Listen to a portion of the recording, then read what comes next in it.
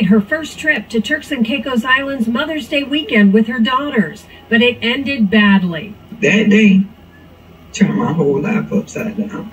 Just that quick. She was arrested at the airport May 13th after security found 2 bullets in her bag. It was an honest mistake. It fell up under the bottom of the flap on, in my carry-on. And there was no way possible that I could see it because it's a flap in the bottom. They took the bottom of the flap out the bag.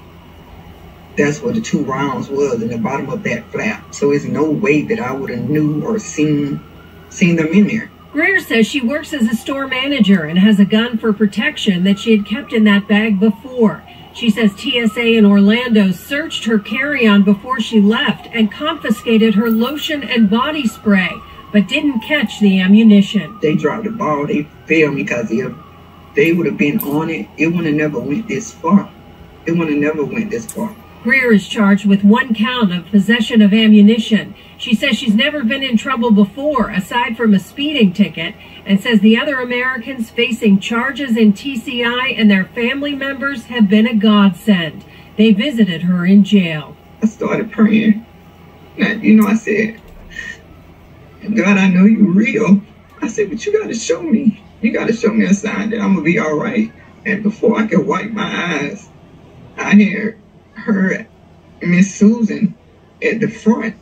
I heard her say, "Oh, I'm here to check on Sharita."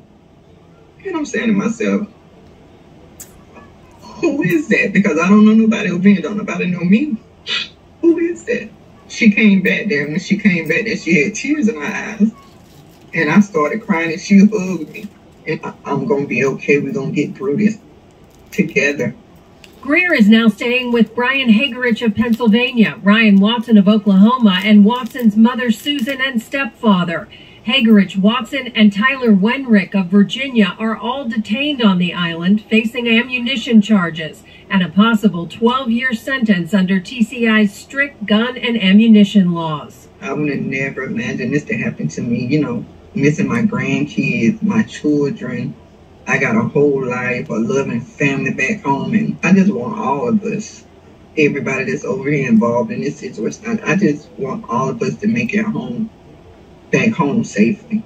Let us go home to our families. Thanks for watching.